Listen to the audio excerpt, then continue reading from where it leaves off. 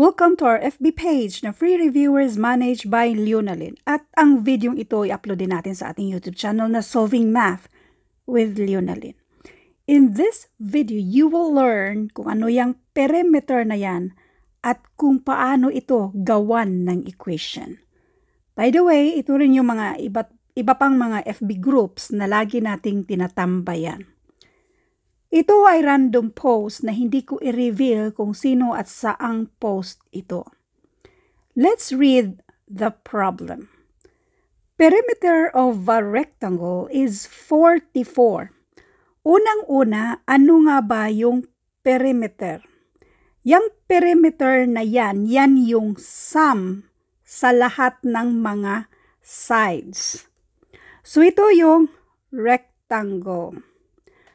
Kung ano man yung length dito at yung width, di ba meron tayong dalawang length, plus meron tayong dalawang width. Yan, ang total daw dito ay 44. So yan yung perimeter.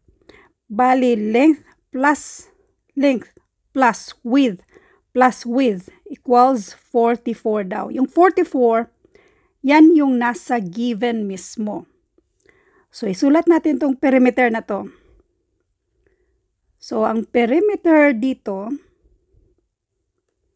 sulat natin. Yung perimeter ay 2L plus 2W. By the way, let L para sa length. Yung W naman, yan yung width. At ang total daw ay 44. Now, dito tayo sa next. The length. So, yung length, at yung width natin. Let W para sa width natin. The length is 5 less than double the width. So, yung width natin, ayan yung W. Double means 2 times W. 5 less means minus 5. Now, ito yung gamitin natin. 2 times yung L dyan, yung length, ito yon 2W minus 5. So, we have 2W minus 5. Plus, itong 2W, so we have, yung width lang natin ay W lang naman, so 2 times W equals 44. Before tayo mag-proceed, nag-gets niyo ba kung saan ito? 2W minus 5, ito yun siya. Yan yung value ni length. Yung perimeter natin ay 2 times L. Yan yung si length, L. So, ngayon, pwede na tayong mag-solve.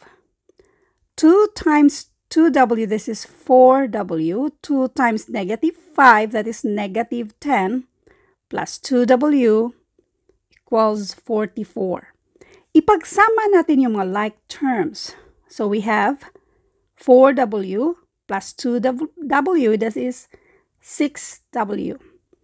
Itong si minus 10, since pang minus siya dyan, kapag ma-transfer, pang-add na siya sa 44.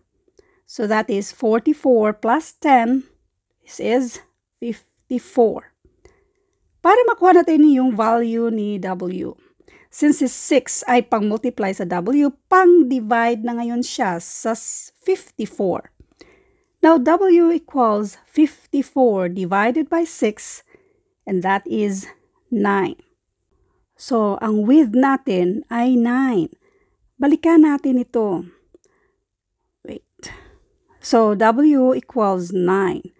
So, kung 9 itong si W, yan ay i-multiply natin sa 2. 2 times 9, that is 18. 18 minus 5 equals 13. So, ang sagot dito, find the dimensions dito sa rectangle na to, na merong 44 na perimeter ay 13 at 9.